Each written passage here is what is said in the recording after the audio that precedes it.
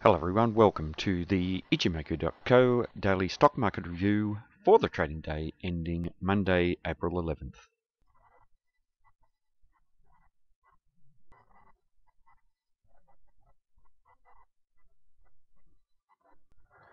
Firstly to the S&P 500 and selling in the market today. The market down 5.61 points, down 0.27%. A black body candle, so the sellers are finding some downside momentum as opposed to the very small amount of upside momentum from the previous day's trading. Today the market has closed back down towards the lows, suggesting that the sellers have taken back control of the market, and they've shown some commitment by closing down towards the low for the end of the trading session. Importantly, the market finding resistance at the Tenkan-sen indicator for the second consecutive trading day, and for the third day price action has been rejected from above the Tenkan-sen. Also important is the 2040 level holding support, continuing to hold, and it suggests that it is a very, very important area. One just gets the impression here that with the build of momentum today and following from the meek tests above the Tenkan-sen indicator, that we may see the breakout down below the 2040 level within the next day or two. You would expect that the buyers would have come into the market quite strongly, although it doesn't mean that they won't. But dealing with probability and how this market has been looking over the last 3 days, we're not seeing any strength from the buyers, and this suggests that the sellers may be the stronger party. If we do see the market close down below 2040, looking to fairly strong support to come in around the Kijun-sen and around this 2019 level, the Kijun-sen trading at 20.22.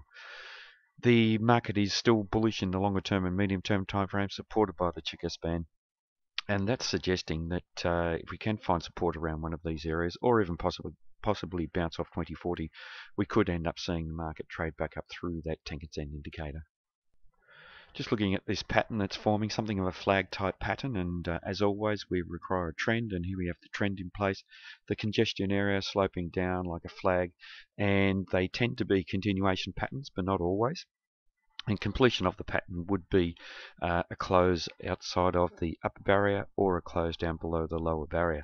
Now obviously if we see a close outside of that upper barrier, there is a good opportunity here for the market to trade significantly higher, because it would be trading in line with the longer term timeframes, that longer term timeframe by trading above cloud and the medium term timeframe by trading above the Kijun-sen indicator.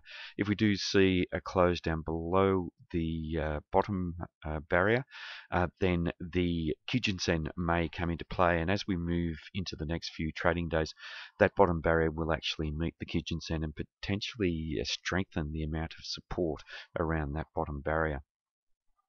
Just looking at the bands here with the S&P, and once again the market trading within the band, suggesting that that very strong bullish tone to the market is no longer here, and we're seeing a market that's moving sideways and potentially preparing to transition into a downtrending phase. Not yet, the story's not over yet, but certainly a market that's quite neutral. Once again, for the third consecutive day, the market's been rejected from that upper band, and fairly strong rejection here today, with the market closing down below that middle band. Middle band failing to hold as support suggests we could see lower prices, but if we do see the market trade down, looking to the lower band at 2031 to hold as support. This pullback that we're seeing.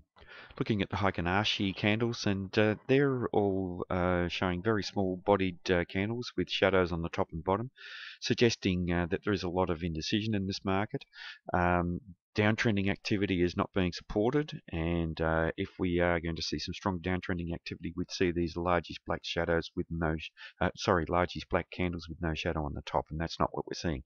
So suggesting here that there is a possibility of us seeing the buyers coming back into the market, and suggesting that in this pullback the sellers are not terribly strong.